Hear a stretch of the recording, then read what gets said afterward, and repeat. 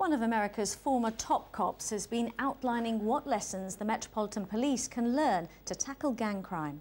Bill Bratton has served as the chief police officer in Los Angeles, Boston and New York.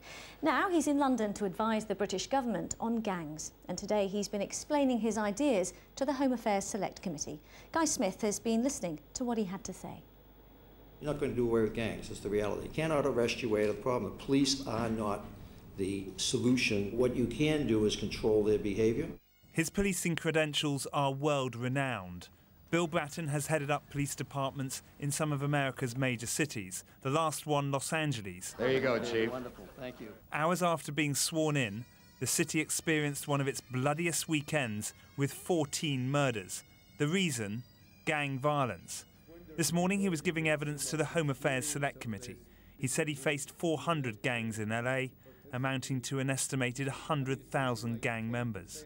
Good news for you is the idea there is much to be learned and that you're dealing with a much smaller problem. But the problem is there. According to criminologists, there are 170 active gangs in London. He warned not to repeat the mistakes of the LAPD.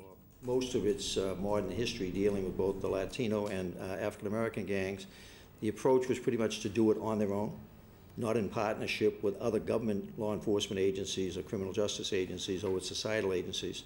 Like social services, probation or schools. But he also thought preventing the crime from happening in the first place was key. If you can stop the retaliation, you effectively stop 50% of the crime right there without the tit-for-tat that goes on constantly among the gang members. And that sort of insight has won him fans this side of the pond. He has my respect. And it seems to me he should have our respect because in 3 different places, in really challenging circumstances, he made a difference. And some of that difference, as America's so-called super cop, was shared this afternoon with senior officers at Scotland Yard.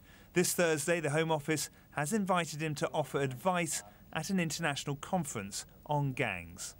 Guy Smith, BBC London News. Police have released